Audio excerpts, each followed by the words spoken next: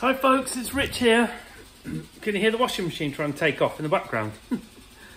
So, there's no guitar in my hand. I'm in a funny situation and I've got a confession to make. So, I bought the Squire Classic Vibe 70 Strat again, didn't I? And I said it was a keeper. It's just gone back. What is wrong with me? It's weird, isn't it?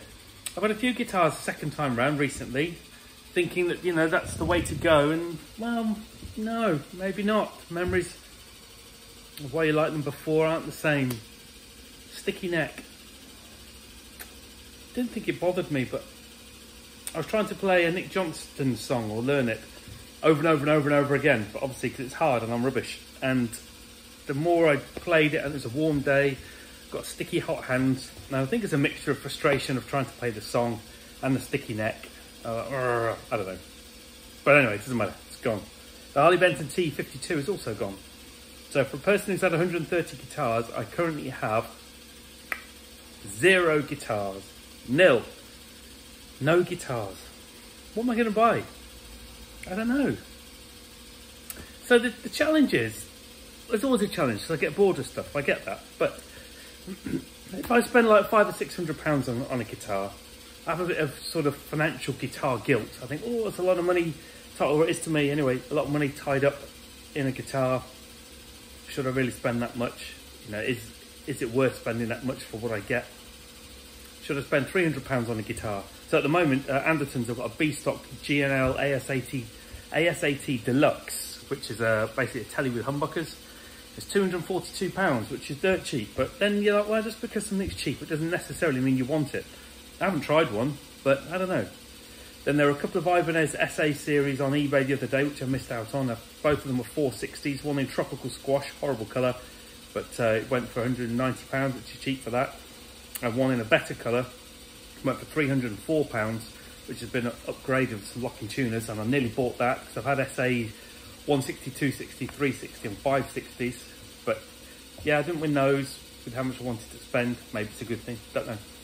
So then I'm like, maybe I'll get, obviously Harley Benton do loads of different ones. Maybe I'll get another Harley Benton, but I don't know. Some of the lower end ones, I feel, this sounds stupid really, brand snobbery perhaps, but on the lower end Harley Bentons, I'm more than happy to spend, you know, like £150 or something like that.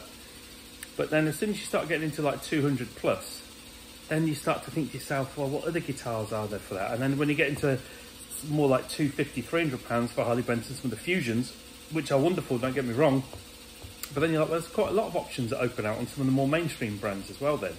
So it gives yourself a better resale value, and yeah, I don't know, just a branded guitar, I suppose. So then I can never decide what I'm going to do next, you know, what am I going to do with that?